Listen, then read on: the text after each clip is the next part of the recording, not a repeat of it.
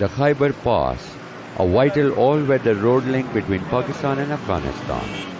Every day, hundreds of trucks laden with containers and military supplies travel along this road to destinations like Kabul and Bagram, the lifeline for the US-led war in Afghanistan. There is another road in the south of Pakistan, but that crosses into Taliban-held territory. The Khyber Pass is the longer but safer connection.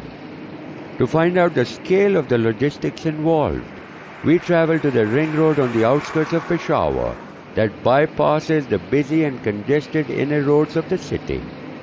This is where the supplies are piled up on the roadside before they begin their journey through the pass.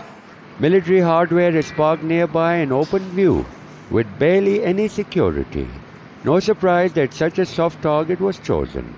The Americans are already planning to bring more forces into Afghanistan, but in order to support those forces, they will need safe corridors for access to be able to supply much needed armored personnel carriers such as these Humvees, as well as much essential food items. The problem, however, is that those supply lines are now under threat. It's the private contractors who run the pipeline and the local drivers who are now in the line of fire. The militants cannot differentiate between NATO and local supplies. When they see a container on the back of a truck, they open fire and may even kill you. The constant threat from the Taliban is unlikely to deter the local Pakistani-Afghan truckers from carrying out their work, but it might push NATO to seek alternative routes. What should we do? We are unable even to pay our installments on the trucks. So, in spite of the dangers and threats to our lives, we continue to supply to Afghanistan. NATO and Pakistani government must ensure they help us when something goes wrong.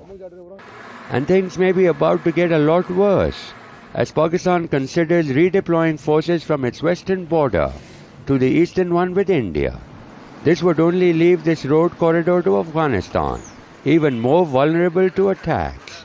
This is the gateway to the Khyber Agency, and once the NATO supply units cross the jurisdiction of Peshawar into the tribal areas, they are dependent on the goodwill from the tribals. However, with increasing attacks from the US drones into Pakistani territory, the risk of further attacks against these supply lines cannot be ruled out. Kamal Haider, Al Jazeera, Peshawar.